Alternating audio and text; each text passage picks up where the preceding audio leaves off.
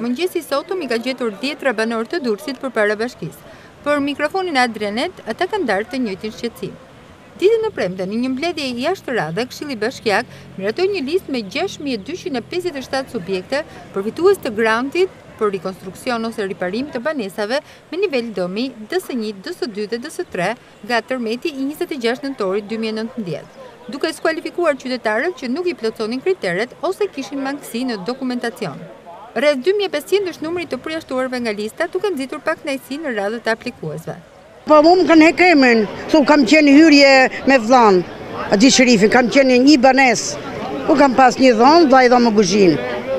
Që nuk përfitoni? Po pse mos të nuk përfitoni? Unë i kam gjithë dokumentat aty në biblioteka, andi banesa, i kam dhe dokumentat këtu i kam. Edhe pse burri më ka vdekur, familjare janë. Shtëpia im është prish, unë lek nuk kam e rrugullu, po dallaveret gjitha i bo kjo bashkia këtu.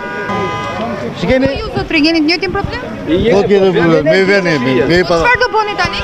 Ja po presim në bashki. Ju kanë thënë diçka që të prisni? Po, merrna 7 ditë duhet të aplikoni. Duhet të riaplikoni. Riaplikoni. Jo, ankesë, të bëjmë një ankesë për këtë, që të na gjejnë vegjen që pse nuk ka foton listë.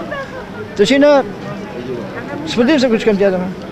Këtu si shifni vetë nuk marrohet punë, jo për javë, e për gjithë vitin, do na zëjnë zgjedhjet e tjera për këtu.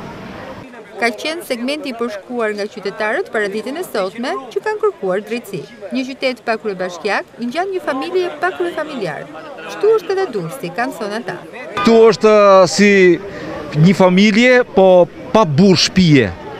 Vjen kush mundet me vjedh i pari. Duke krijuar radhë përpara bashkisë, qytetarët kanë kërkuar informacion pasi kanë qenë të paqartë mbi arsyet e skualifikimit, ndërkohë që ka qenë e pamundur të respektojë distancimi fizik. Banorët me shtëpitë të dëmtuara nga tërmeti, por që janë skualifikuar nga lista e përfituesve të granteve për rindërtim, ju është lënë një afat 7 ditor për të dorëzuar një ankesë.